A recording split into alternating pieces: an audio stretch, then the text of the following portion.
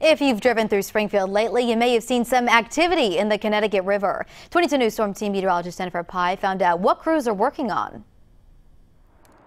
You may have noticed cranes and barges in the Connecticut River in the past few weeks. It's the Pilot Cat project, and Columbia Gas is working to clean tar from the Connecticut River that was left there decades ago. Columbia Gas of Massachusetts takes the environment very seriously, and any compromises that we might have been responsible for, we are committed to remediate and take care of. The Springfield Gas Light Company, a predecessor company to Columbia Gas, operated a plant that manufactured gas from coal from the mid-1800s to early 1900s.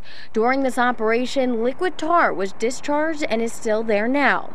It was found along a 2-mile stretch from Riverfront Park to the South End Bridge. The project is constructing 10 individual caps that are made up of different types of material, stone, different sizes and different configurations.